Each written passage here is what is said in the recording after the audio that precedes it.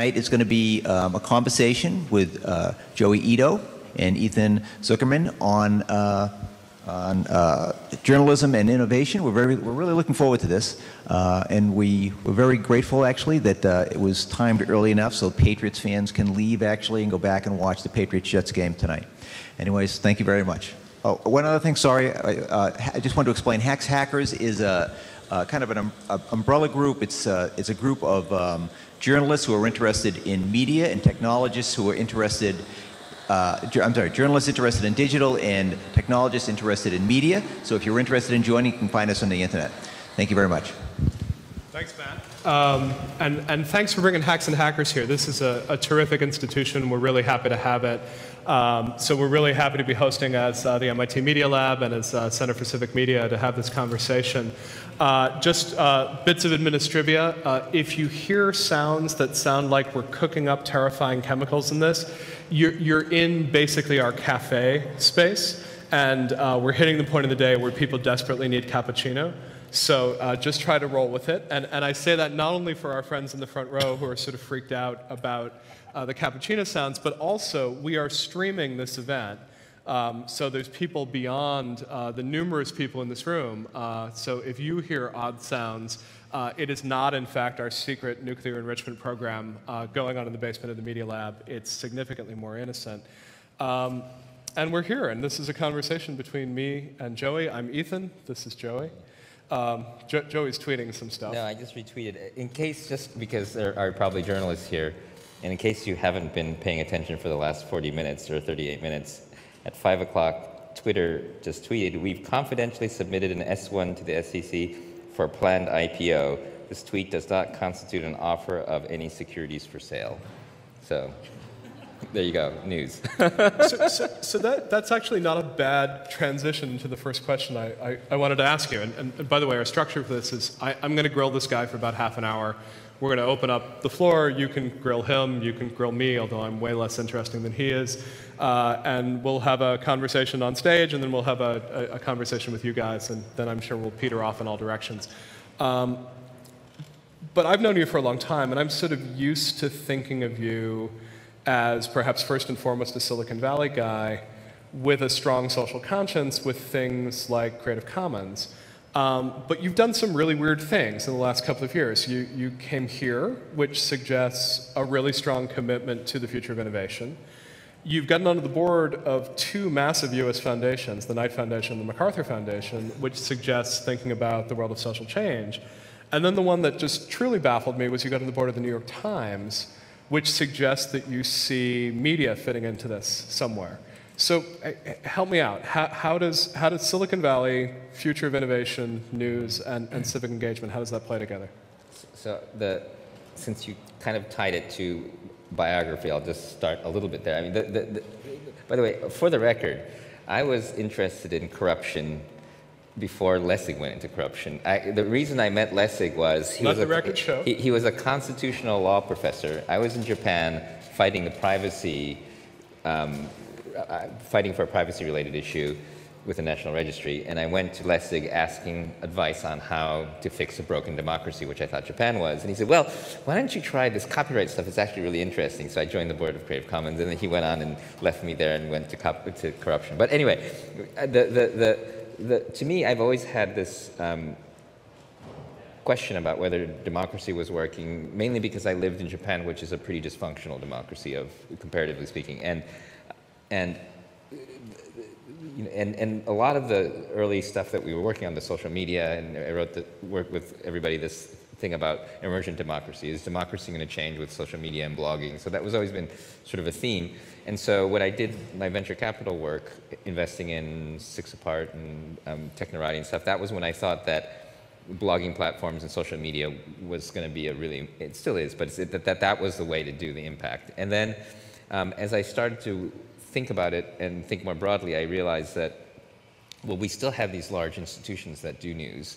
and that blogging by itself isn't going to fix everything. And so I think there was a period, if you remember, when, and I don't know which side you were on. The technological silver bullet. Yeah, it was kind of when we were declaring independence. Cyberspace was independent, and the end of the sovereign nation, and professional journalists be damned. We're gonna take over everything. And it turns out we know now that this is much more complex, and that it also is So anyway, so now that I realized it was complex, I realized I had to understand it better. Yep. And that just doing startups wasn't the way that we were going to fix this problem, or to help us get through this valley that seems like it was showing up. And so, and one of the things that I realized, though, when I was watching how blogs took off and why they took off, and this ties to something that Nicholas Negroponte, the founder of the Media Lab, talked about when I was talking to him about the Media Lab, which is the early bloggers, whether it's David Weiner or Ben Amina, or they were people who wanted to say something. They were creators, people who were like journalists, but knew how to code. Mm-hmm. And so they built a platform that wasn't a big IT company building a humongous content management system for a bunch of people who didn't want to be bothered by technology, right? Yep. And Nicholas's version, when he talks about the Media Lab and what we are doing here, is that we're the design and the engineering and the science and the art have all come together. So he uses the example of photography being a very interesting development process, because the photographers were also the people working on the chemistry and the glass and the mechanics. So the photographers were very involved in the evolution of the camera. And so it continues to be very sort of artful in its progress. Whereas television and print, there was a separation. And there's two reasons for the separation. One is the editorial has to be isolated from the business. Otherwise, it's going to be tainted. It's kind of like tenured faculty, right? You've got to be completely pure. And so if you're not bothered by the business side, you don't actually get your hands under the hood and understand how the thing works. You don't worry about the technology, you don't worry about the money. So it's very difficult for the people who are actually using the stuff to innovate, because they don't understand how the thing works. And I think that's true with television. It's true with a lot of the other even non-news media. You've separated out, right? Well, so yeah. I want to jump on that Nicholas Negroponte analogy, and that analogy that certain types of creativity really move forward when you have people who are building the tech as well as building the content, right? And so Nicholas argues that you've had an explosion of creativity in photography based on the fact that your photographers are also your chemists, your optics guys, so on and so forth, that you didn't necessarily get in television. You're taking this a step further, and you're suggesting it's not just the tech, it's also the business, right? Mm-hmm. So you've got a group here, hacks and hackers, who sort of in the best sense want to master both the tech and the content. Mm-hmm. But you seem to be throwing this further challenge out, which is that the real innovation in this is not just necessarily the tech, it's also the business model attached to the tech. Right, and that's the element, I think, that you learn in Silicon Valley, which is you can have the best utility product in the world, but without distribution, it goes nowhere.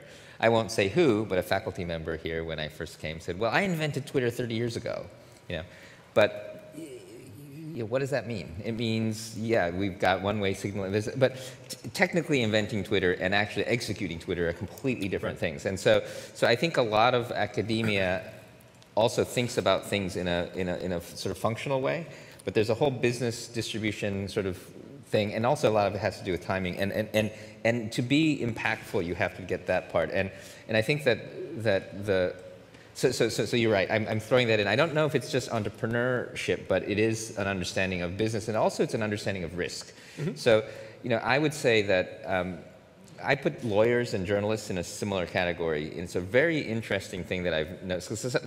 Most of my best friends are actually journalists or lawyers of some sort.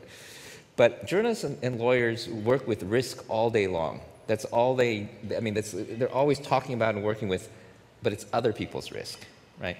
And lawyers and journalists are so protected from personal risk that they make the worst risk takers. And it's a very odd thing, because it's kind of like academics who study business but have never done it.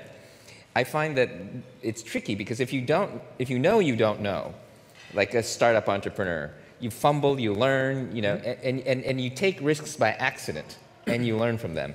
The problem with journalists, I find, and lawyers, is they understand risk really well, but they've never taken it before, so it's hard for them to take it. So I find that it's kind of like a writer's block that you get in getting journalists and lawyers to be entrepreneurial.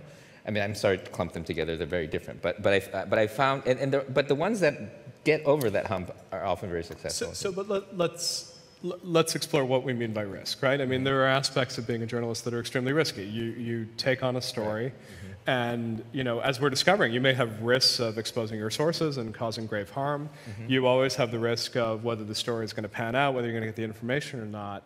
It sounds to me like you're talking about a different sort of risk. Yeah. So let's go after two groups of people that I know that you're nervous about at the moment. Journalists and tenured faculty.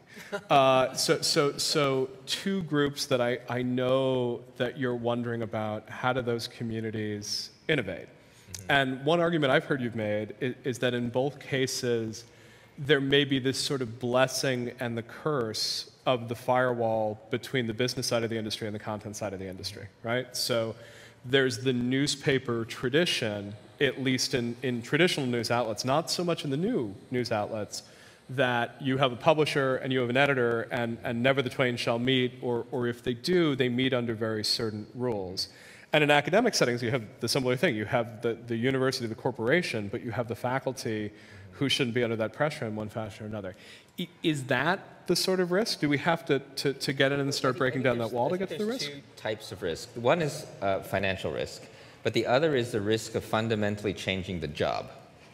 So, you know, I think it's when you're going through a period of massive change, you will, like, for instance, I was talking to some people today about the social network platforms. You know, so we have Twitter going public, but right now you have these chat clients and like in Line and what is it, like in Asia particularly. But you're finding that now they're becoming the primary distribution channel for new stuff. Yeah. And, or like the American version would be Candy Crush Saga. But these content-wise, they're suddenly going back to really, really rudimentary stuff. But they've figured out a way to use a social graph as a thing. And what's amazing though is that the companies just a few generations ago that were doing games, I'm going to go into the details, but they're recycling like every couple of years right now, and I think we're going through a weird period where where we may go through some really massive changes, and there may be a lot of casualties along the way. So like, maybe too many metaphors, but like look at I see Marco here, so I'm going to think about this, but like look at the form factor of our tablets, right? Yeah. So it's a small phone, tablet. But like the iPad mini probably wouldn't have happened if Samsung hadn't kind of made a bet at this medium-sized tablet. Now, I don't think anybody would have been able to predict what the right size is. But the Android market let everything flourish, and a couple of them hit. And it's this weird it's like a multi-body movement problem. You're not leading the market. They're not telling you what's going on. And it's this weird iterative process where you get lots of casualties and a lot of experimentation. And to now tie it back to journalism, this is why the Knight Foundation is a really interesting position to look at things from. When I look at the Knight News Challenge, and look at all the crazy stuff that's coming out, there's two things. One is I think we have to experiment like crazy because we haven't found what it is. But the added thing I would add to this, which increases the risk, is that even if we find it may only be it for a few years before the next it comes out. So it's even a harder challenge, because if you're an entrepreneur in this space, you may become a MySpace, where you're like a hit for a couple of years and you crash. So it's a really tricky space that requires a lot of risk-taking, a lot of innovation for people who have been trained to be so good at what they do that the cost to them of not doing it anymore is actually pretty high. And so that may be another way of talking about the risk. So let's unpack kind of the last piece of that, right? So for people who aren't necessarily getting all the shorthand, the Knight News Challenge is a project that the Knight Foundation's been running for a couple of years now. Each year they run several iterations of a challenge. It's a very low cost of entry grant process. So you can put in a potential grant. It's quite easy to put it out there. And they end up getting a very wide range of ideas, and they fund quite a lot of them at a very high failure rate. So a lot of grants get made. A lot of them turn out not to pan out. Now, one way to look at this would be to say, if you really have a fertile, energetic market, you would expect to just be getting this out of the market. Why does Knight have to seed the market? But you also seem to be suggesting something else is going on, which is maybe it's really hard constitutionally in some fashion for journalists to be on this innovative side of it. Is the market failing somehow in this? Is that why Knight has to step in? Do journalists need to step up? Where are you going to get that wealth of new ideas if, as you're saying, you're going to have a lot of failure and some of those successes are only going to happen for a very short period of time? So I don't have an answer. That's why I'm exploring all different ways to change.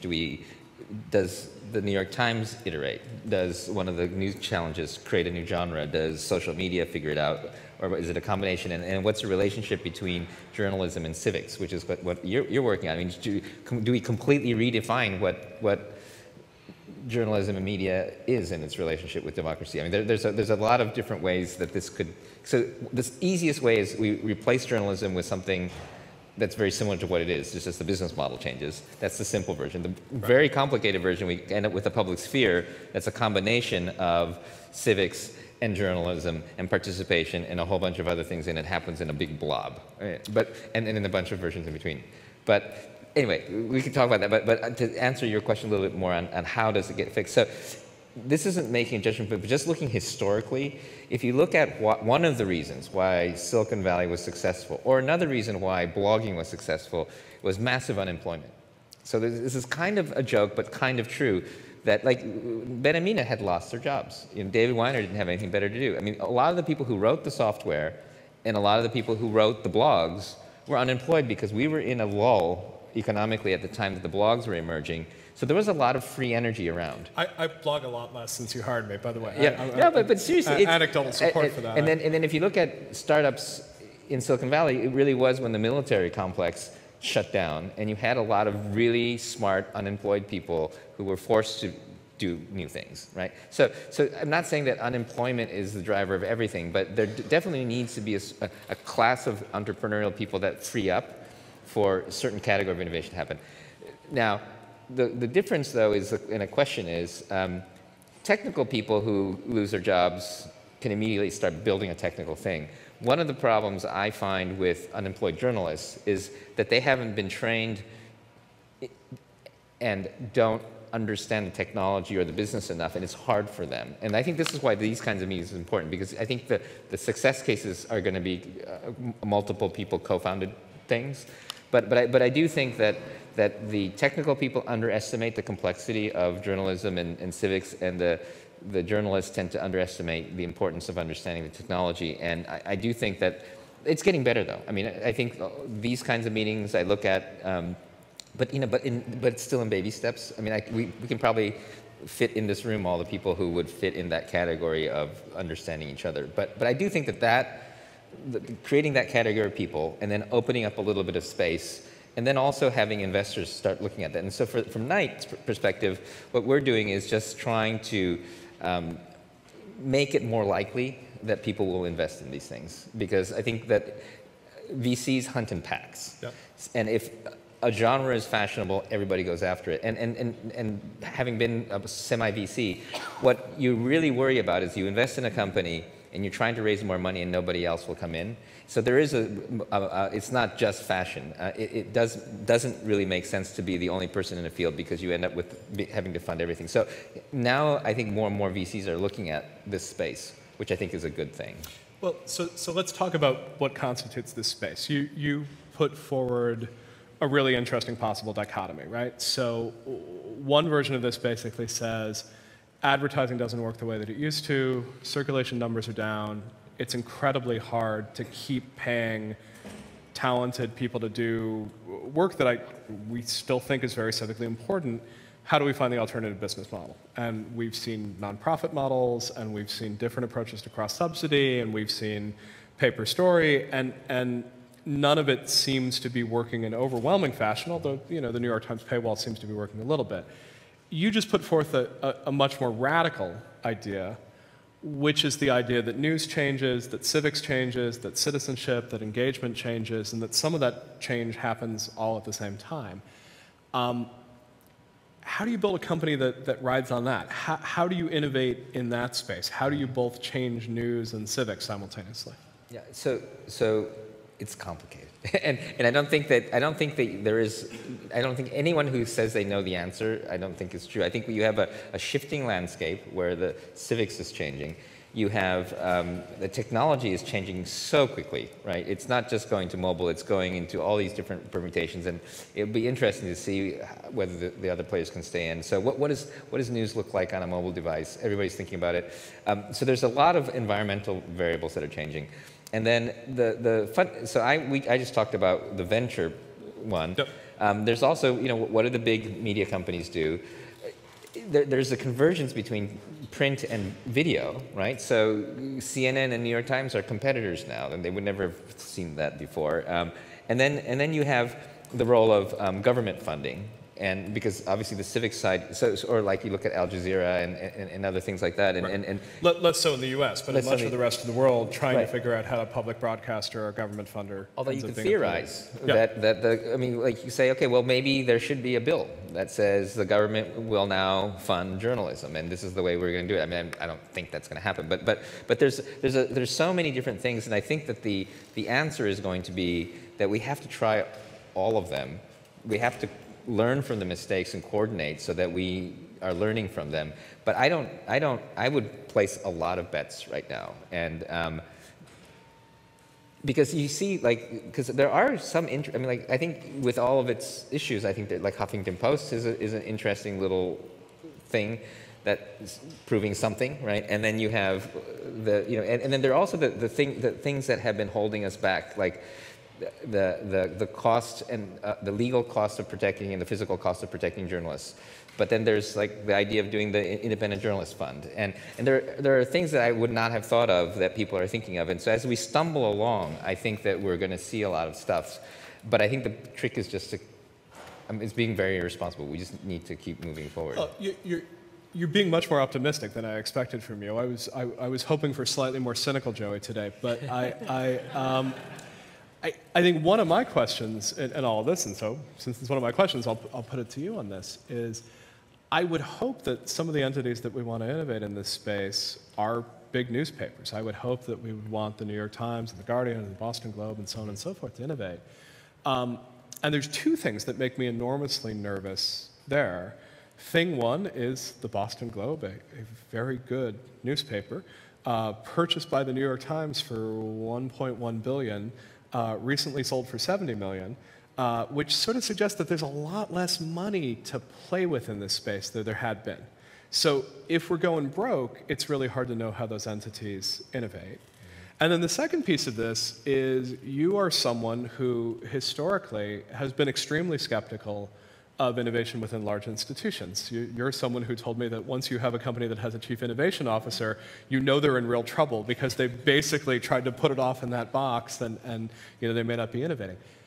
How does the New York Times innovate? How does the Guardian innovate? How does CNN innovate? How do these large companies that are having fiscal problems, that are big bureaucracies, but have at the moment a critical civic role, how do they go after radical change? So I'm not going to speak specifically about the New York Times because I'm not supposed to.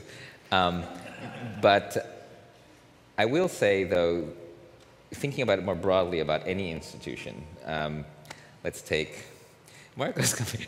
Any institution that is having fundamental, existential, or business issues, they actually have the opportunity and the mandate to bet the house on new stuff, right? Because if you're kind of doing okay, a lot of your shareholders are going to say, keep doing whatever you're doing. But if it's clear that you need to think of something really, really drastic, then you can place big bets. And I think that's, I think like Apple did that before the iMac. It was a sinking ship, and this is a famous story, but like Steve Jobs could have cut costs, but he innovated his way out of it, and that's a success story. Now there's different versions of the story, but the idea is when you're syncing, you have two ways to go. You can bet the house on something and go all in, or you can try to become smaller and smaller and smaller until you disappear. If you're trying to become smaller and smaller and smaller and hold on, I wouldn't be interested in being part of that model, because like Japan is doing that with a lot of its companies. They just focus on cost cutting. And you can cost cut yourself until you basically disappear. And that's literally sinking with the ship. Yep. I think that there are newspaper companies and people buying newspaper companies who believe that with the right bet, we can turn these around. We don't know exactly what that bet is. I mean, the paywall was a little bet. There are other bets that we're working on. But I think that all the smart newspapers are realizing that this is a really important period. And so all of our, let's talk more generally like Media Lab, all of our media partners really want to really come to the table, it feels like, on the news and journalism side. And so I think it's an interesting opportunity to, one, get the companies to collaborate with each other, I mean, just short of antitrust, and then, but then to really try to swing for the fences, because it's kind of near the end of the game, right? So I think it's exciting, actually, for me to see large companies placing big bets. So I like the optimism around the sinking ship requires a big bet. I like the idea that you have simultaneous changes in news and in civics at the same time. I feel like we're talking at the Warren Buffett level here, right? I feel like we're talking about, and that's why I went out and bought 40 small-town newspapers, because I think we're going to be able to turn this around. Many of the people that we have here in the audience are either journalists for publications that are trying to figure out how to keep their heads about what. There's a wake going on the 6th floor for the late, great Boston Phoenix. We timed this really badly. So, Boston's, sort of other really interesting and intelligent newspaper, yes, I'm dissing the Herald, died recently, and, we're sort of mourning their death upstairs, and there are journalists involved with papers worried about what they're going to go. At the same time, we have individual geeks, individual hackers, sort of looking for that innovation. Bring this down to the individual level. What do you do within an organization when you feel like there needs to be radical shift and revolution? How do you make that space? How do you find that space to innovate within those sorts of big orgs? So I think if you look at, let's just take blogging, because even though that didn't save the world like many of us thought it might, it was a tremendous amount of impact that came from a relatively small number of people that initially kind of figured it out. And it was kind of an obvious idea once they started doing it, but it was completely non-obvious to people who were in the content management industry. They thought content management systems should be, big and expensive and workflow and lots of people. But it took a few people who just sort of looked at it differently. And so to me, what's interesting also is all the founding teams are either individuals or very small number of people. So I do think that and this is generally true about innovating in big organizations, but I think it's a small number of people who understand enough about what needs to get done that go off and just do it. And this is a completely other random example, but when I was working at InfoSeek, we were working with Disney, and there was a couple of engineers who went off on the weekends and created this service called Starwave, which was also kind of a content management thing. And oddly, so despite Disney's reputation, these were employees of Disney who had built a side business, but Disney was good enough to go and then buy it and use it. And it was this really kind of weekend skunkworks project by people who were employed that says, this is how we should really do it, not like that. And then they just do it. And I think that still it's the model. I mean, so I guess what I'm saying is, like, and this comes from the Silicon Valley thing, that the cost of innovation is so low that with 2 or so agile engineers and maybe like really 2 or 3 kind of people, you can make the next blogging system or the next Twitter or the next whatever. And so I think the trick is to keep it small, keep it on the side, and not try to do it institutionally. And then when it happens, to be smart enough to embrace it. And I don't think that those people need to quit their day job necessarily to try it. And I think that the large institutions should allow innovation on the edges. But I think that that's the most likely space from which it's going to come. So I want to call bullshit on that, actually, because you and I were talking the other day about how innovation actually seems to be happening in a company like Google.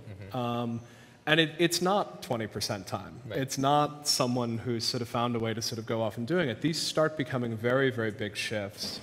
It's very hard to go off and carve it out. And maybe there's the happy story of folks coming out of infancy. It mostly seems to be about acquisition. It mostly seems to be someone going out, starting something fairly new, and then getting swallowed into this. Is that where media needs to go? Do you need to have folks in the Boston Globe Skunk Works create something that the Globe can't see how to make it work, but then go out there and sell it to the Guardian or sell it, you know, I think it's both. I think if you look, I mean, Google oversells that 20% time, but there are innovations that have come out of it, and it's not new stuff. I mean, the story that I always like is, I think it was 1925 or so, 1930, but it was before the Great Depression.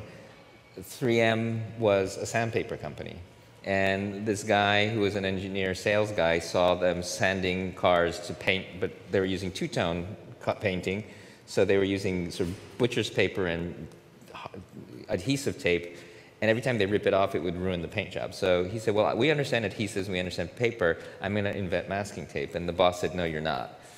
And he did anyway, and the boss came in and saw him working on it and let him anyway. And so then he didn't have the authority, so he wrote $99 checks and went into manufacturing, and then masking tape turns out to then evolve into Scotch tape that actually saves 3M through the Depression because people start taping things together instead of buying new stuff. But that was innovation on the edges. It was innovation that was anti-authority. And I think that's the kind, but it was important that that engineer knew the strengths of the company, that it was adhesives and paper, but to turn a sandpaper company into a Scotch tape company was an important iteration. And I think that there's a version of that could happen possibly in a newsroom with the right person. Is it the hackathon? I mean, this has become the latest trend, right? So we're going to do the same thing every day, and then we're going to take 48 hours and we're going to hack. Is that helpful in a big organization to create the space for it? Is it sort of the worst kind of lip service where you basically say, we don't want you to innovate the rest of the time, here's the 48 hours where you can do it? How for people who are sitting here and sort of saying, okay, I'm up for it, I want to figure out how we turn sandpaper into masking tape, I'm up for that. What's the way that a large institution, whether it's the New York Times or whether it's someone else, how does that space get built? So let's go back to 3M. So 3M figured out that they needed innovation on the edges. So they did, I think it was 15% time. So actually the Google wasn't the first to do it. And I think that's where, I have to check on this, but I'm almost positive that's where the Post-it came from. And so I think 3M was able very early to institutionalize that and do it fairly well. So I wouldn't be too skeptical about, and again, you don't need them to happen every year in volume.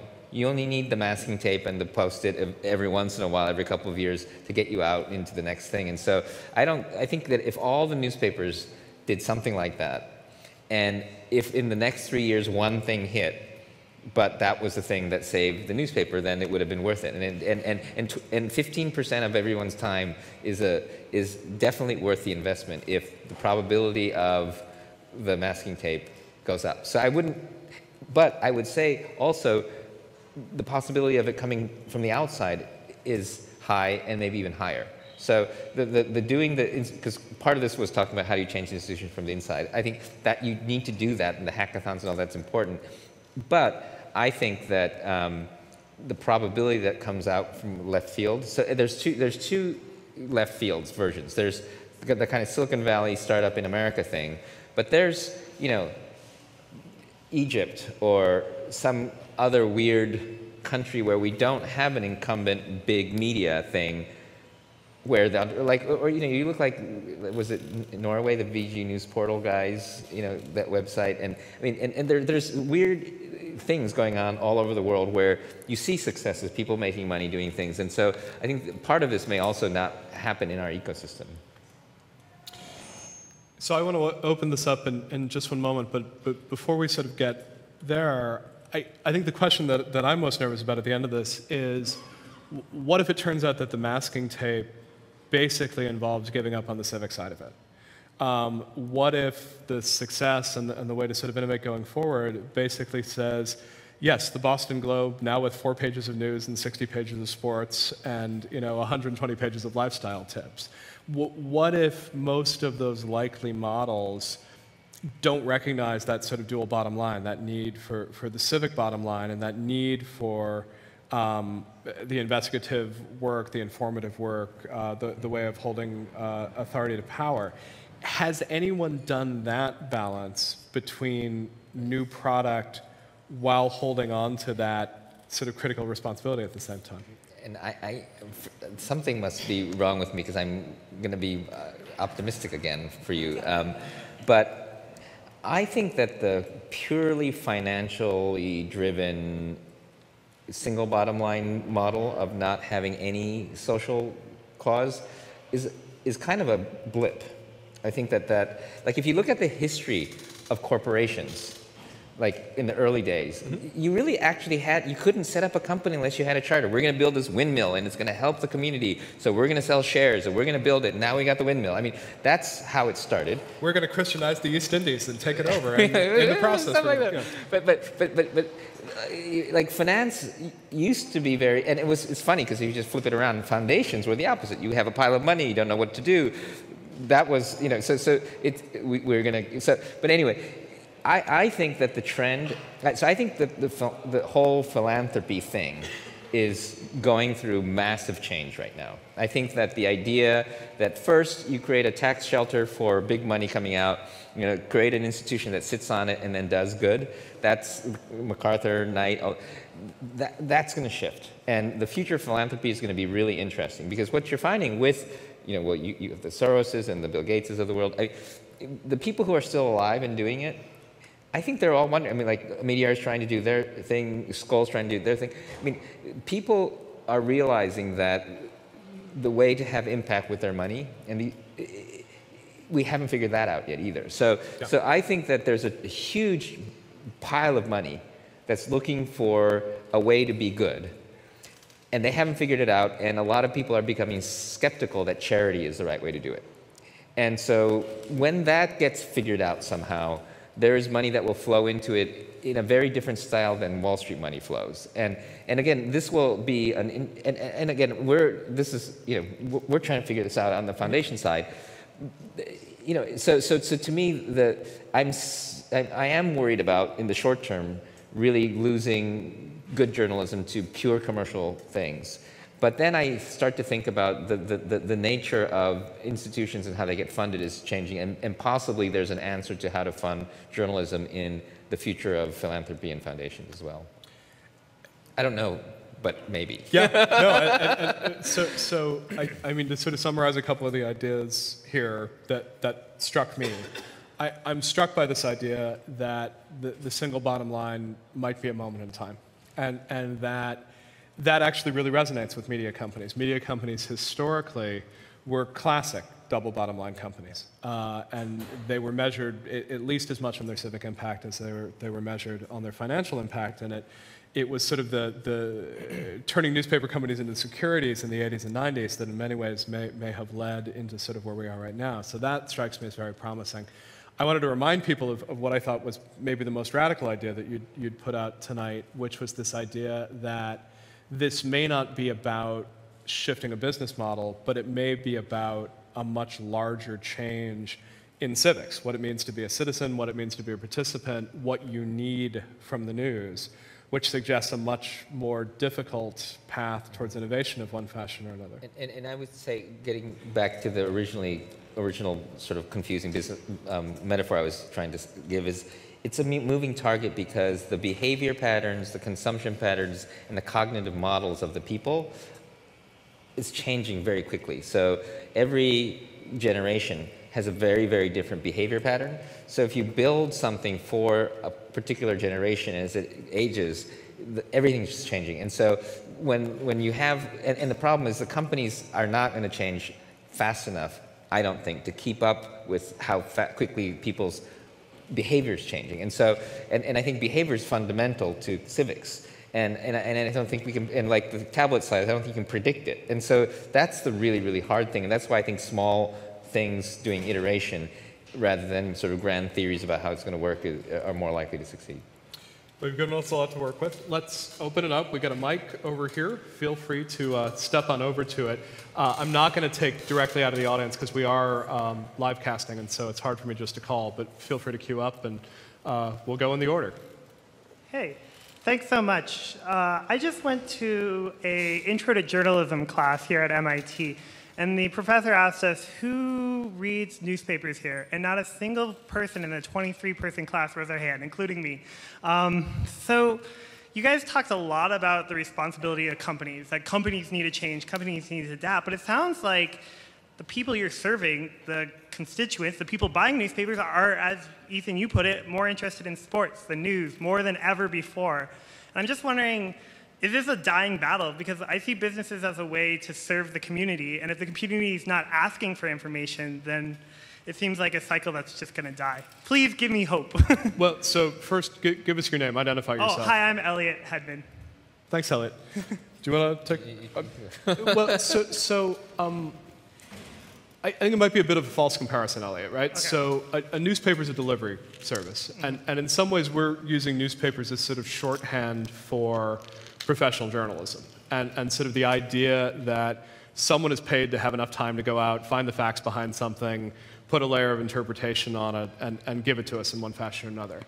And I'm going to make the argument that the 23 people aren't devoid of news, although if you're telling me that the 23 MIT students taking an intro journalism class, and I'm assuming this is Seth Newcon's class, are completely void of news, then we're in a much more dangerous situation. Which is it? Were they news-free, or were they newspaper-free? He actually asked, do we read anything online? Do we read any articles? And most of these students, granted it's MIT, so we're doing our P sets and things like that, but there isn't an interest. There didn't seem much interest in finding things. Now maybe, and I don't know, maybe you guys would say things like watching MTV and hearing something on the side or whatever people do. I hang out in the Media Lab and people tell me things like you guys, but I don't know that I'm going to give you hope, because that's really depressing. I know, I was really upset. But let me give you a twist on it. And we're doing a chunk of research right now on sort of media coverage of the California ballot propositions in 2012, and we're trying to track how they were covered online and offline. And like, we don't have a bunch of data, because the answer is they just weren't covered that much. And so at a certain point, you have to sort of go, well, it's not new media, it's not old media. There's just not a lot of conversation about this. And so you can either throw up your hands and sort of go, well, geez, maybe we just don't do civics anymore. Or maybe the answer is we do it in some other places. And so I run into a lot of people who are college students who are not directly related in civics and politics, but might be deeply enmeshed in some of the debates about feminism and misogyny online that have been sort of raging in the last week, with people sort of weighing in on misogyny and tech culture and sort of where all of that is going. And so for me, one of the questions is has just the space shifted? Are we looking in the wrong space? Is it just about looking for engagement with the political process? Is it about looking for engagement with social issues, with other forms of issues? And is that engagement happening in other spaces? But I do think that's terribly depressing. And I would hope that the response would be, well, if none of you read news, why the hell are you taking this course? You know, I have to think that that there's some sort of exaggeration going on in there, but maybe it is really a profound shift of sort of where that's happening. Do you have any hope at all? You're in a much better mood than I am tonight. No, that was shocking to me too. But you know, then I reflect on myself. I didn't really care about current events when I was in college that much either. I think that it grew on me as I started hanging out in the real world. So I don't know. That's not that optimistic, but maybe you kids will learn. You really are in a good mood. Next. Okay, Bob Frankston. Okay, I'm weird because I read the New York Times since elementary school. I'm not a good sample. But you know, I also think back to the journalism before advertising, when you had, you know, Thomas Jefferson writing his stories. It's unclear whether it's worse now. But are we, I'm trying to reduce a very complex issue to a simple point. What problem are we trying to solve? Keeping the newspaper artifacts alive is a side issue. It's sort of like the railroads trying to apply the business model to sidewalks. And the real issue is a combination. We've become so good financially at funding parts, we've lost the ability to do wholes. We expect little magical devices to solve climate change without solving the whole. So the real question, I think the previous question brought the right point, is how do we get an informed, I was going to say electorate, but it's really informed population. I mean, the idea that it has to be an electorate is going too far. But is it part of education? How do we fund things that are larger than the next sports event? Well, I think there's two pieces. There's the reader's side, which I'm going to let Ethan talk about. For me, when I think about, so this I guess I can say, but one of my first New York Times board meetings, they sent me home with all of the Pulitzer Prize nominations from the Boston Globe and the New York Times. It was a packet like this. And I read every single article. It's kind of like the best of, right? And you see article after article where a journalist has spent a year in the middle of tremendous risk to uncover this corruption that's killing somebody, or this company that did this thing. And bloggers don't have the freedom to do that. They don't have the legal support, they don't have the military support, they don't have the funding or the training to do this. Now, there are things that bloggers do really well, like with the Dan Rather thing, whether that was a good thing or not. I mean, bloggers are good at digging up certain types of facts. There's crowdsourcing, there's a bunch of stuff, but there's a certain category of investigative journalism that keeps power in check, right? Whether that's the NSA or the federal government or big companies, that right now we don't have anything that replaces that category of professional journalism. And that may not be the article that everybody reads, but that has a tremendously important public function of keeping these people on their toes. People in power on their toes. So that I feel is a function that is important, that is part of the democracy system, which is different than the engagement of the readers and the civics part. I don't know, I think, Ethan, you've thought about that part more than me. Well, I mean, the smorgasbord that is a conversation with you lets me sort of pick and choose. And so the idea that I enjoyed from this evening was this idea of not fixing business models, but fixing something much broader. And I find myself sort of wondering whether what we actually need to fix is citizenship to one extent or another. I'm getting a lot out of Michael Schudson's work, and I've gone back to a book that he wrote now 14 years ago called The Good Citizen, where he basically says that so much of what we think about in journalism is this sort of model of we get informed, we read everything very carefully, and then we go and vote, and that's our civic duty. And he basically says, that's bullshit. Like, who actually reads the 400-page voter's guide and then goes and votes on all of the propositions? It absolutely doesn't happen. And that because that sort of progressive era model of citizenship doesn't work, doesn't also mean that you sort of throw out all the other aspects of the democracy. And he basically says, we've moved into this rights discourse, we use the courts, we use other ways to sort of get through citizenship. I think we're moving to a place where attention is one of the most important things that we sort of work on this. And I think citizens try to figure out how they use and shape attention. This is what happens when someone finds an issue that they care about and they share it with all of their Facebook friends, and maybe that's how our friends, friends are sort of finding out about it. And I think that professional news organizations, who are still incredibly powerful actors within that space, whether it's putting the resources in themselves to sort of find malfeasance and draw attention to it, or whether it's a much more complex process where you have someone like a Snowden working with a Greenwald who's somewhere between journalist and amateur, and has sort of an amateur who's gone pro, and then the platform that comes off of something like The Guardian or The Washington Post. But I'm starting to wonder if what's really going on here is just a shift in how we do civics, and that the elections in some ways are getting less important than how we're driving attention in one sort of direction or another. And if we do have this sort of big seismic shift, is this where we go? This still doesn't get us out of the problem of needing to have journalists who can do really high quality verification, who can gather large audiences, but it also does mean that that landscape's going to shift, and that it's not just going to be the Times or sort of other organizations. It's going to be new entities that also sort of command those massive audiences at the same time. So I absolutely agree with you on the Snowden Greenwald thing, and that it's kind of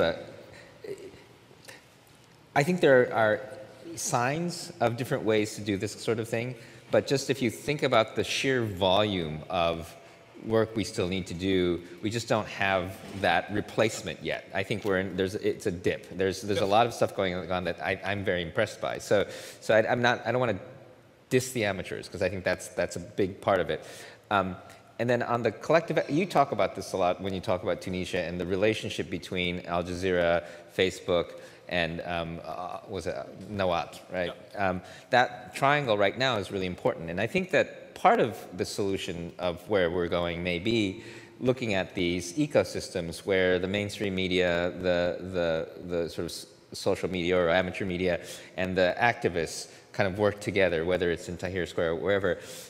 We've worked mostly in toppling things, but we're now trying to experiment in building things. But I think there's a there, and that I think that experimentation may be happening in a more interesting way outside of America, where you have more harder to topple things here.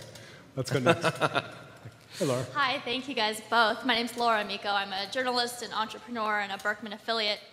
My question is in regards to leadership, and it's because we discussed risk and innovation and journalists on the ground and hackers on the ground. My question for you, Joey, is whether we have the leadership in organizations in media right now to really bring these changes that maybe we see on the ground to fruition and make them happen. And perhaps if we don't have the leadership that we need, where we might look for models to find it. And I just want to put some context for not everyone who knows who Laura is. Laura is one of the co-founders of an amazing journalism project called Homicide Watch that really sort of redefined what we expect out of coverage of homicide, first in the city of DC and then sort of going on elsewhere. But it's also a project that's had a very hard time finding support, ultimately went out to Kickstarter, got great community support to keep going. But may have suffered some of those real questions of who's going to have the leadership to can I ask make a clarifying question? So are you talking about leadership in the media institutions or just generally, or? Both, frankly. Yeah. Whether we might find leadership from the outside that is going to rise in the coming years, or whether there's the vision for leadership inside of organizations now that we are going to wait and see germinate. Yeah. So I kind of go back and forth on leadership. I sometimes feel like leadership is overrated, and I see a lot of really important movements where the leader is emergent, that just happens to be the person in the middle, but that, whether it's, so like a really good question if you ask Wikipedians is the founder, Jimmy Wales, what was his role and what was the level of importance of that being Jimmy? And Jimmy himself will thoughtfully think about that question. So sometimes I wonder whether it's leadership or it's the kind of the right timing and the right context, and then the person being a catalyst. But I don't think you can lead a bunch of people who don't want to go. Basically, the leader is the one who jumps in front of the parade, And so in a sense, when I think about it, and even at the Media Lab, yes, I'm the director of the Media Lab. Do people do what I tell them to do? No. So what's my role here? I have a certain role of allowing certain types of things to happen, but I can't force anything. And so I guess this is a roundabout way of saying that I think leadership is important, but I think it's more important to find the timing and the context and the right network and being in the right place at the right time than somebody kind of figuring it out. And the other reason I would, I'm going to go off slightly on tangent, I'll come back. But I think the reason East Coast venture capital failed and West Coast was successful, and nothing against them because they're my friends, but like Ev Williams or Zuckerberg, they're not impressive people, right? Like when you meet them, if a venture capitalist meets them, East Coast venture capitalists who are into big companies, they wanted people that looked like they could sell lots of enterprise software, impressive people who wore business suits, who could be articulate. The people who are building these disruptive companies, the Larrys and the Sergeys, they're not traditional leaders. They're people who know how to code, who are very good at product, who can see the timing, but they'd also lead in a very, very different way. And so I think that the successful media landscapes that we're going to see a different category of leadership. And if you look at open source projects and their leaders, they tend to have a very different kind of personality. Whether you take a Linus Torvalds, you probably don't know who runs Perl right now, or Python, or Apache. I mean, and they're much more kind of community organizers than they are sort of leaders. And so I think, I don't know, I'm not sure if I'm answering your question. I think that the big media companies too, a lot of it is about so there's another saying that I hear a lot, where you always have incentive to bullshit your boss. So by the time you get to the top of the organization, all you have is bullshit left. And so in a company where you they're doing the same thing and repeating, it doesn't really matter if the boss doesn't know what's going on, because the thing kind of runs itself. But when you're trying to figure out what's going on, the leader is not necessarily the one who should be making any important decisions. They're the ones that make room so that the people who know what they're doing can do what they should do. And so I think right now the best leaders are the ones who enable things to happen rather than cause them themselves. So, Laura, I'm gonna answer the question differently, and I'm gonna translate somewhat from Joi. I don't know what I'm translating from Joi to, but I'm gonna translate from Joi. One of the reasons I think people get excited, and probably overexcited, about Silicon Valley and innovation is that people like you who start something radical and different that gets a lot of attention and a lot of support then end up being the head of these companies. And that's not really how media companies have been shaping things over time. And you don't get to be the editor-in-chief of the Boston Globe by starting Homicide Watch. And it's actually kind of interesting to think about whether things would look better, whether they would look worse, how they would look different, if people who had interesting media startups suddenly found themselves sort of vaulting into power in one fashion or another. I'm very interested in this new West Coast venture capital fund that's only funding guys who look exactly like Mark Zuckerberg. I thought that was very, very promising. But it is... Hoodies have increased. It is an interesting question of what it would take for someone like you, who really is doing something very innovative, to find herself sort of in that very senior position. I think that's an interesting question on this. Thank you for the answers. Rodrigo. Hi, Rodrigo Davis from the Center for Civic Media. We've been talking about this kind of short cycle, short sort of entrepreneurial cycle as being central to innovation, where there are lots of casualties, there's lots of disruption. Venture capitalists, entrepreneurs are rewarded for taking on that risk. But that also obviously comes at a cost to the user. The user is also disrupted, which in some categories is great because I have all of this choice of, say, food products. But what about areas of life in which users perhaps don't want so much change? I would probably put government in that category, maybe even your sort of major media diet. Some people would even say, their bookmarking service, they don't want it to change very often. I guess my question was, are those areas where innovation does need to come from within the company? Because the New York Times can try, or the Guardian can try something innovative, but if that breaks, at least I know the Guardian will still be there tomorrow when I want it. So I think the way so there's two pieces to this. This is some things are better not to change from the user's perspective. There's another version of the side of this, which is if you have a tremendous brand, you have sort of a responsibility to deliver a reliable service and not jeopardize the brand equity for irresponsible risk. And I think the answer, part of this is, again, that the innovation happens on the edges with the users who want, because there are certain users who try a new bookmarking service every day and don't care. And they might, after a while, discover one that they all like, and maybe they get older and decide they're going to stick to it. If you look at, for instance, it's very interesting, I don't know if they have them in the United States, but you have the electric organs.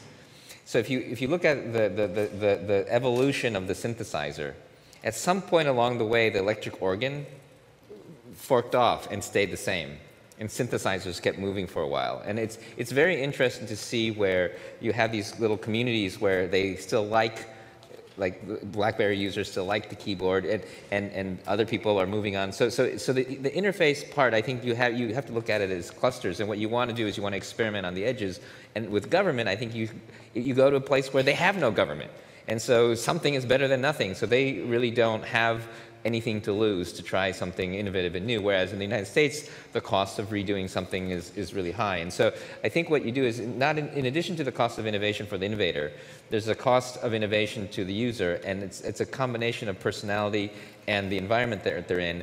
Now, if something's super successful and it tracks, this is what big IT companies or service companies like Microsoft and the Googles will buy those companies and say, okay, we need, you know, a photo service, we need a mobile thing, and they buy it and they integrate it. And so that's the way they can eliminate some of that risk, is to have it be tested on the outside, bring it in, explain to their users, and manage it. But I think that right now that the risk taking, it's very difficult to do it on the core product of a big domain. I agree with you on that.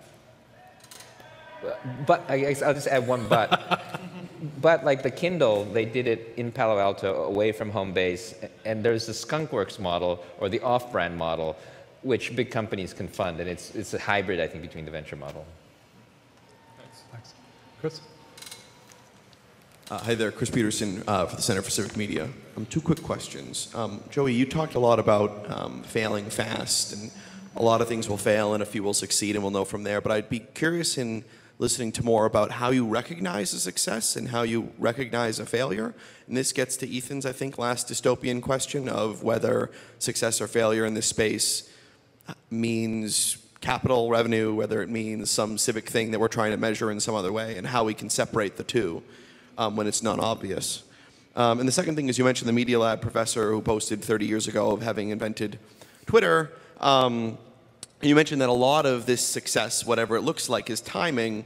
But if it's timing, I'm wondering how much you think of it as actually planning and executable, and how much of it is kind of random contingency interpreted after the fact as vision and timing. And if it's mostly random contingency, it seems to me that while the systemic incentive is to have as many people trying new things and failing, the incentive of any one individual actor, whether it's an institution or entrepreneur, is not to do that, because that's actually entirely outside their control.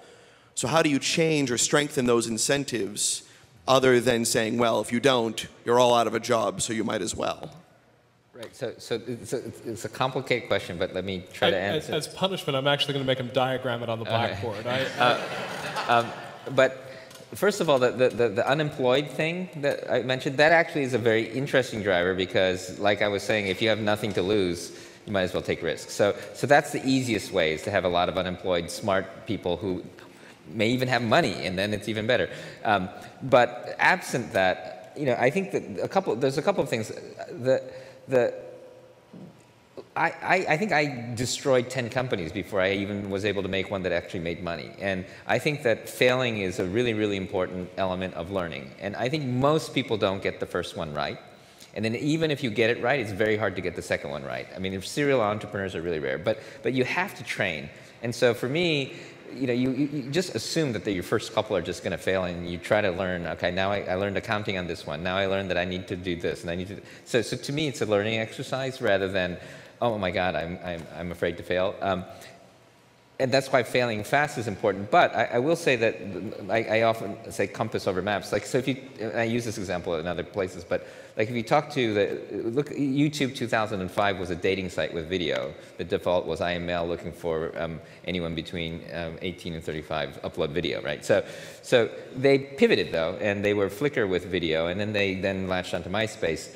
So but they always knew they wanted to be a big, humongous video site. But their failures were in that particular implementation, but they kept along the path. Now, sometimes you should just terminate the long-term vision as well, just because it's just a dead end.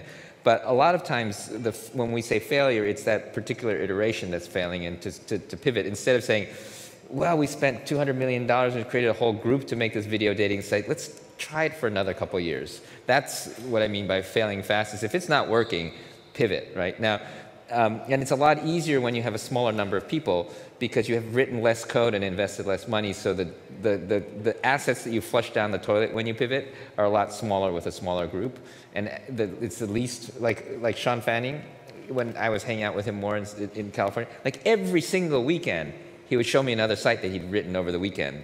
They all were usually unreleasable because they were, here's this cool interface I made for Pirate Bay that gets data from Amazon and then lets you search it and downloads it and plays it. And, but he would hack something out every single weekend that was really, really interesting. And that's how he kept his brain going. And he would get his reaction from his friends.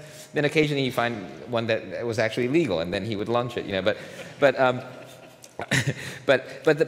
it's like a muscle, to do this. And it's really, really hard to do it at the beginning. So that's why I think that it's not, I wouldn't think about it as one big risk, but a whole bunch of, you're taking a risk being here for a couple of years. What you learn with Ethan may end up being completely irrelevant for your future. You may end up becoming something else, right? And so it depends on because it's just time. If it's just you and a couple of friends hacking, yes, you get your stipend here and stuff like that, but still, everything that you do is a risk. Doing nothing is a risk too. So I think that when people say failure, it's to me failure.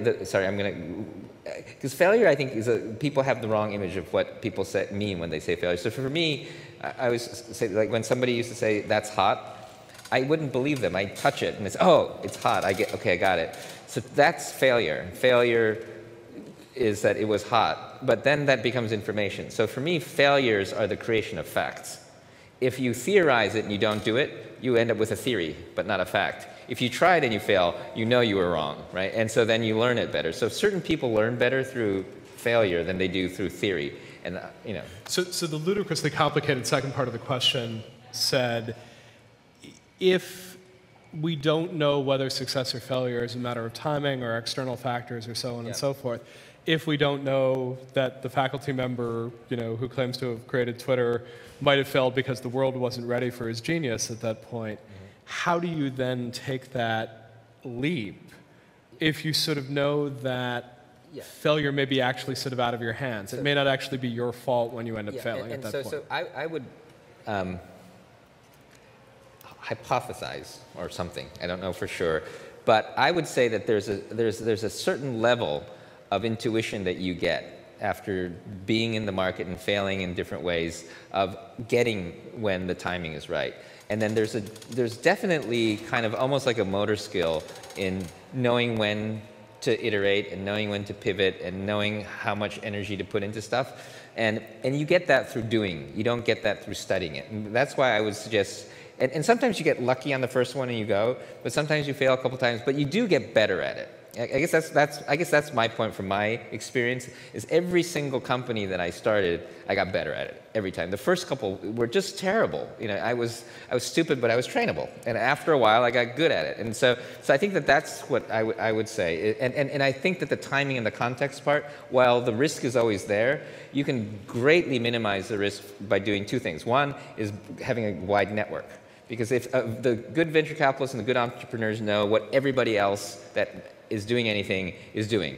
And so you know what's going on. I know, people send me emails saying, hey, have you seen this new social thing in Korea? Or did you see that Line just passed 400 million users? And all these different places and things going on, that information helps you judge. And when you're new, you don't have access to that information. That's another thing that you can develop that helps you mitigate the timing and the competition problem.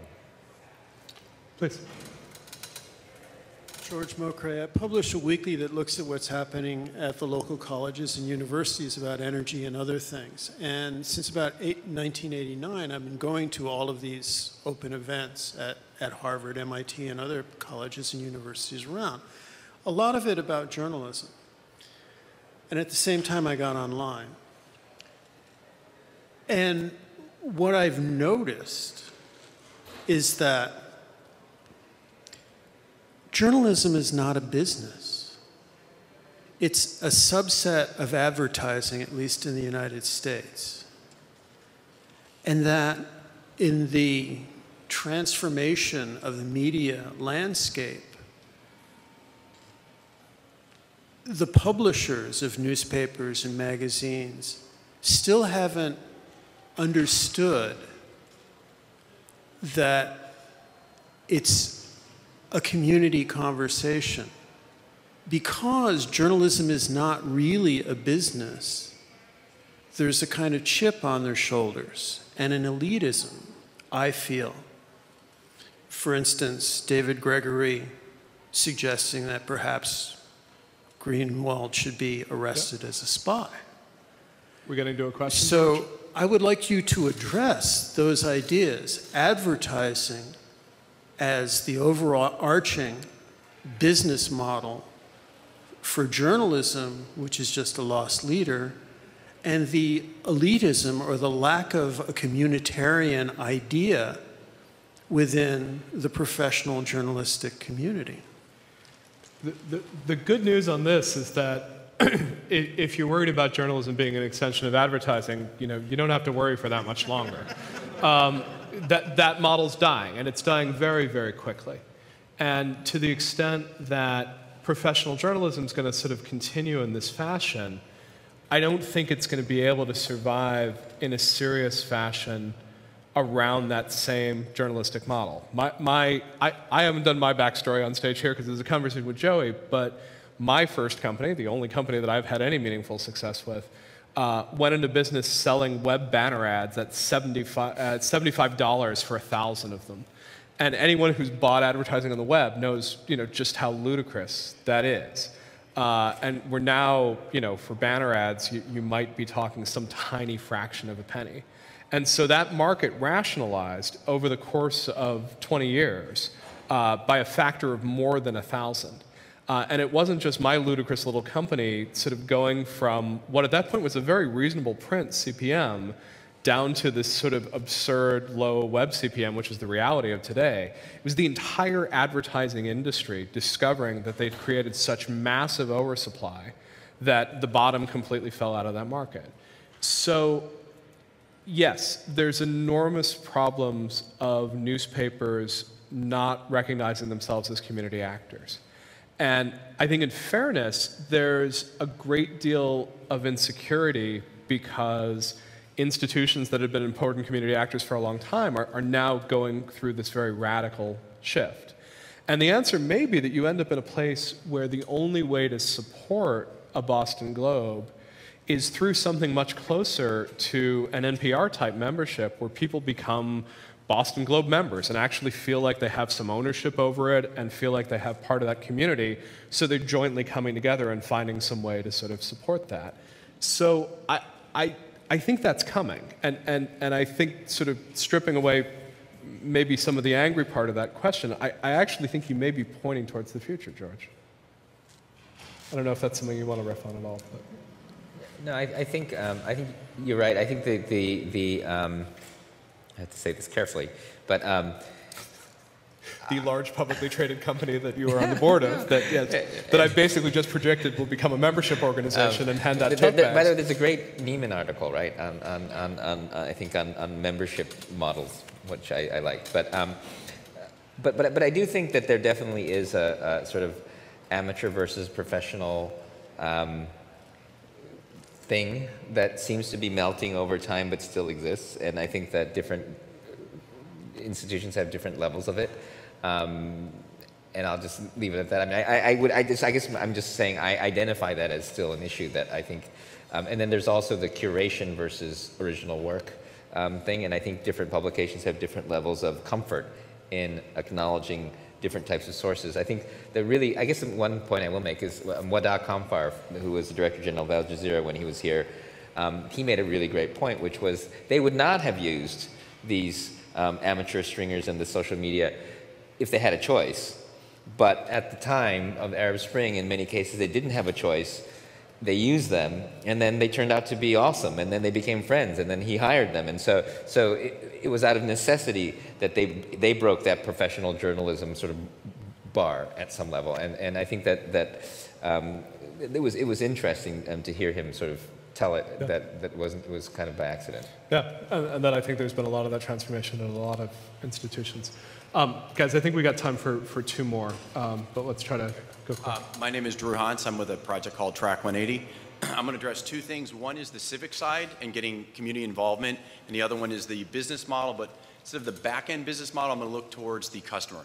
So what we looked at doing is figuring out how to get people more involved with an issue that's happening around the world. So what we would do is we would take, say, an issue that's happening in Myanmar towards girls in schools. So what we would do is we would take multiple perspectives around it and actually direct people directly to the people that are doing something about it. So once they got engaged, they could feel empowered to do something. So the way that we came up with the multiple perspectives was we looked at some of the Pew data that said basically the news consumer is unhappy. And some of that data from the 2011 is stories are inaccurate, 66%, stories tend to favor one side, 77%, and are often influenced at 80%. Those are pretty staggering numbers. So what we found is if we looked at how to address that issue, which I'm going to ask of, I think that's the problem in Jeff's purchase of the Washington Post, was saying that's specifically what he's going to look at. What is the customer, the reader, going to do? So I think the ability for the shift of opening up to what the consumer is actually concerned about, bias, whatnot, and then connecting them directly to the issue to make a difference, I think is going to be a very powerful piece. And in a lot of the roles that we've come across is people were hesitant to actually connect that bridge. And so I think that's an old school model. And I think for me personally, I see a movie, I'm engaged, I'm upset, I'm pissed off, I'm sad. I want to do something about it now. Give me some choices so that I can help this group or that group, which is the democracy of information. So I think what I'm sharing is what we've seen in the data and our project, and we're getting a lot of favor on it. So on a big commercial level, is the big commercial side willing to address that dissatisfaction? And B, are they willing to cross that bridge of saying, these are your options? So I'm going to grab this one if I may. I'm really interested in people who are trying to link reporting and action, because I have the same sense that you do. I think a lot of what's not working well for news organizations is reporting stories that no one feels like there's anything they can do about, they're not motivated to act on. So I'm interested in projects like yours. I'm following closely projects like Shout About and such. I would say there's a couple of places where there's obvious problems and obvious tensions, right? So the first is that I think if you go into an existing journalistic organization and you sort of say, I want you to write stories that end up with, and here are things you could do about it, everyone immediately, puts up and says, that's advocacy journalism, we don't do that. And there are some reasons to have that response. When Fox News goes out and essentially says, you know what's wrong with America? It's too much taxation, too much regulation. And by the way, if you'd like to do something about it, there's this amazing group that's doing a rally in your city this weekend. You could be there. It's really hard to sort of know how to take seriously an outlet that has sort of put together a package of reportage and then sort of a specific action to demand. The flip side is, on a lot of these other situations, I can report to you a horrific situation in Somalia, and if I don't give you anything that you can sort of end up doing on that, you may end up being sort of more disempowered at the end. So finding some solution to is there something between the journalism of pure detachment, informed citizen model and the advocacy journalism model that freaks everybody out? Is there a middle ground? I think the second is this question of, I think there's an enormous gap between finding in the Pew data that people think that news is biased and projecting a giant audience of people who want to read news and go out and get engaged. My guess is that that may be a subset of the audience. And I think it's probably a small subset of the audience. I don't know that we can expect every reader to sort of pick up the newspaper and then figure out how to engage at any time. And again, by newspaper, I mean sort of any sort of news piece of it. So I absolutely think it's a piece of the equation. But I'm curious sort of whether those hyper-engaged readers who are following an issue because they're passionate about making change around that issue, whether that can be the backbone of a model for journalism going forward. But there's a lot in there that I think is really promising and really rewarding. The one thing I want to add to that, what we found in our click-throughs are that whether or not they actually give to the organization or do anything, them finding out what that organization is doing is actually adding information to what they're learning about. So. I'd like to take these two questions just really quick, like one after another, and we'll let Joey respond, and then we gotta wrap up. Okay, just quickly going to Joey's earlier point about how valuable information is coming through the network for assessing you know, what kind of decisions you make in the future, where innovation is going. I'm wondering if you think there's ways to provide economic valuations for journalism and for information that are a little bit more complex than, you know, just clicks, or that really provide a more holistic picture to the actual value and even the economic value of good information, good journalism. And you are? I'm Philip Guerra. I'm new to MIT at the Sloan School. Awesome. Welcome, Phil. And then one more quick question. Hi, my name is Jonathan Barenville. I'm a software developer, and my question is in the area of software and innovation. So, like, what would you say, like, somebody, like a young software engineer like me, that has, like, ideas, like world-changing ideas, like things you know would change a lot of things of, like, how the world works and stuff like that, and you would like to commit to them full-time or something, but you don't really see how you could do that, you know, without, you know, being able, basically you want to be able to commit to it full time, right? And I know, like, there's stuff out there like Kickstarter where you could create a great campaign, but that will only support you for a certain amount of time. So, like, how would you say somebody approach that, where, like, you want to really change something and you have the idea and you can't actually do it, but you don't, you just want to be able to commit to it? So two questions. Alternative metrics for news, value, what's news worth, and what do you do when you know you have world-changing ideas and you need to find ways to support it and get it out there? They both relate with money.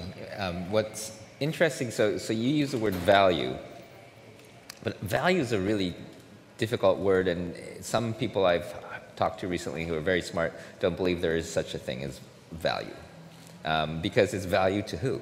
And the problem when you try to link financial value, you know, it's because, like, Ethan may not want to read the news about this, but this person may want Ethan to read the news. And so it's kind of like, it's very difficult to take a thing like news and create an absolute value for it. I think it really depends on who does it benefit, and is that person capable of paying for that?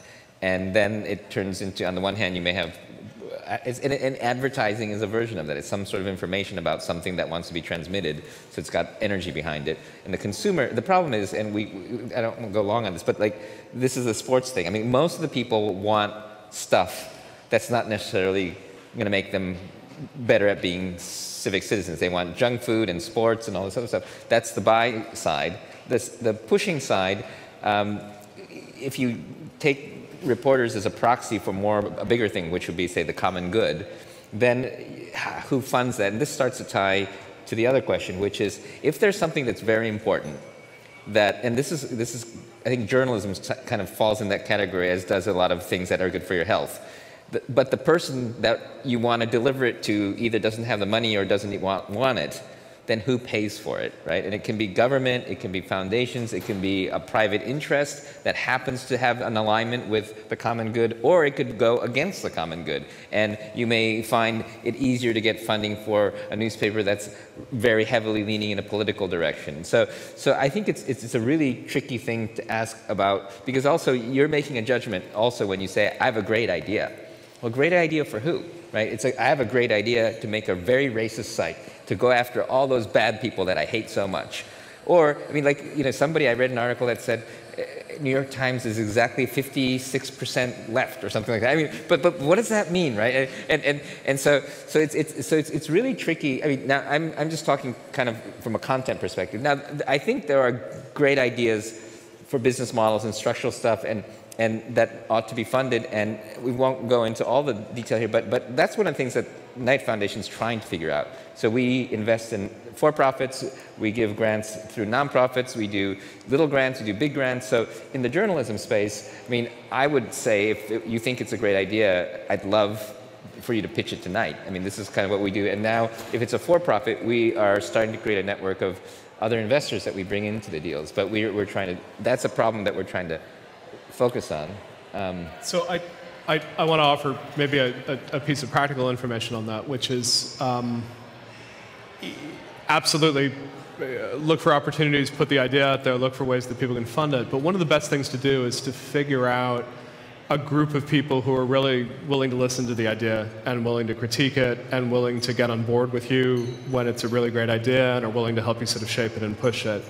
And sometimes that means finding an institution that is trying to bring on smart young people and sort of find a way to change. And I would say some of the better news organizations actually probably fit that bill. You can do this outside, you can do this inside. Part of that process of sort of building up the skill set that Joey's been talking about throughout is that process of sort of iterating and failing and sort of getting there. And reducing your cost of failure, particularly early on in your career, may actually be a really interesting way to go about it. Can I just give one last very surreal thing? I'm getting text messages from people in the New York Times newsroom who are following New York Times Fridge who are tweeting about this. And so it's this very surreal thing where, hi, professional journalists. I do think that this coupling of, I mean, a lot of people are paying attention to this right now, and I think that I just want to end on an optimistic note that, you know, everybody wants this to get figured out. And I think everybody realizes what the issues are at some level.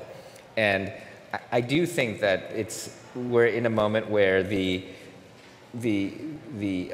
antagonism between the amateurs and the professionals has died down and turned much more collaborative than I've felt it. I mean, it's a continuing process, but I think it's a really important time right now where you have the hackers and the Boston Globe coming together. You have newsroom reporters in the New York Times watching this and commenting on it, and everybody's, you know, I think everybody's a little bit kind of needs to do something right now, and it's very different than it was, I think 5 years ago.